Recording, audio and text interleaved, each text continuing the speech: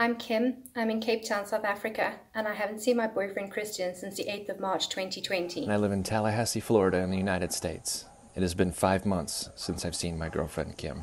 My name is Ari Mitchell.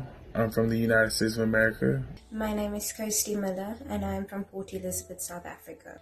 The last time I saw my fiance was on June 14th, 2019. And it's been a year and 2 months since I've seen my fiance, Kirsty. Which also happens to be the day that he proposed to me.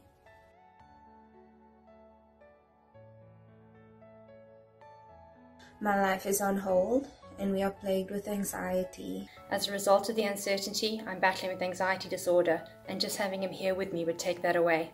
The thing I miss most about her is laughing and joking, holding hands, big long hugs.